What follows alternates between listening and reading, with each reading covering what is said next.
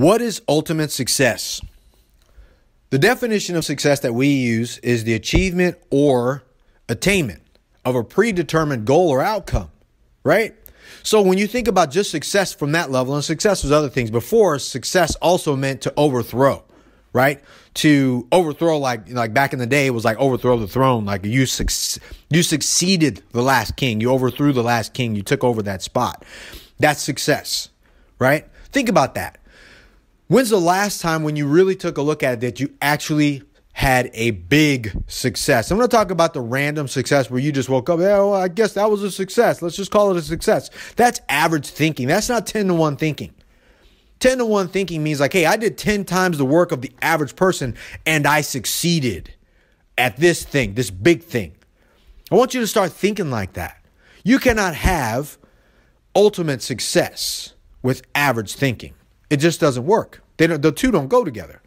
You can have ultimate success with ultimate thinking, right? Great thinking, big goals, goals that excite you, goals that almost scare you. They scare everybody else around you that's not thinking like that. You'll know when your goals are too big when you tell somebody you feel stupid and they feel small and they go, well, what if it doesn't? They start throwing what ifs at you, softies at you, telling you like maybe, well, don't think too big because if you fail, like, that's how you know you're on the right path of the 10-to-1 thinking as it relates to moving towards the success that you really want. And I'll go over later in a different chapter exactly how to set those things up, what it is that you're looking for, what you need to be focused on, and why you have to almost be obsessive about wanting those things. Actually, I'll take that back. You have to be obsessive about it, not almost. Again, that was me not wanting. I can't tone it down for you in this book. I need to give you 100% of everything I got, man, because if not, you won't get it.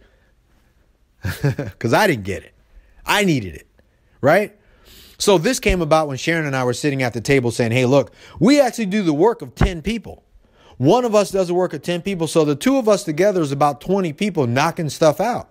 We've actually hired people and they've quit. We've hired people and they've needed breaks. We've hired people and they've wanted to walk off because in their head, they weren't 10-to-1ers. Our environment was tough for them because this is how we think. Because we don't think on just average. We think in ultimate success, right? We know that. And let me make this plain for you. Success, I look at success like survival, right? We've all heard survival of the fittest. I think I said it already, right? But when we think about success, man, I'm going to keep saying success. I'm going to keep saying survival. I'm going to mix those things up because I want you to intertwine success and survival with the same thing. And I'm not talking about base level survival, necessity level survival. That's what other people think. I don't want you to think like that. I want you to think along the lines of saying, hey, survival for me is ultimate survival. I want to live forever. I want immortality. When I die, I want shrines. I want towers to be built for me. I want books. I want all the things. I want all my properties to have my names on them, properties that have my kids' names on them. I want my kids to be able to look back and say, this is what our dad did. I want my great-great-great-grandkids to be able to look and say that our great-great-great-grandfather did this so we had a way. I want your family to take a look and say, man, thank God this guy had the fortitude 100 years ago to create this stuff because this stuff has helped me to this day. That, my friends, is immortality. That is immortal survival. That is ultimate success. And I want you to start thinking like that.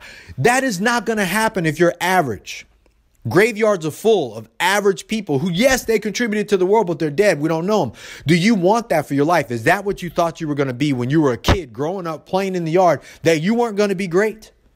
I can promise you, if you're listening to this, that wasn't the case. You wanted to be great. At some point, you might have lost it on the way. But man, I'm here to give it back to you. You are a man or a woman that has unlimited energy, power. No one can take that from you unless you let them. It is your responsibility, which we'll go over, to be successful. It is your ethical obligation. You need to make it an ethical, moral situation for you to be successful, to actually succeed, to overcome any and all obstacles and challenges leading to whatever your goals are. And that won't happen if they're small. You got to 10-to-1 your goals. You got to make them big, exciting. Think bigger. The only time I've ever lost in my life is because I was thinking small. And the work was so hard that by the time I actually got it, it wasn't worth the win. And then when it was time for me to do it again, I didn't want to do it anymore because the work was so much. Because like I said, that's my skill, 10 to 1 in it. You 10 to 1 something small and you'll get to the top and go, man, it wasn't worth this little small hill that I climbed. I'm better off climbing a mountain with all the work that's necessary to get to the top anyways. If you're going to win, win. If you're going to succeed, get ultimate success. If you're going to survive, have ultimate survival, immortality in your survival tone. That's what I want for you guys.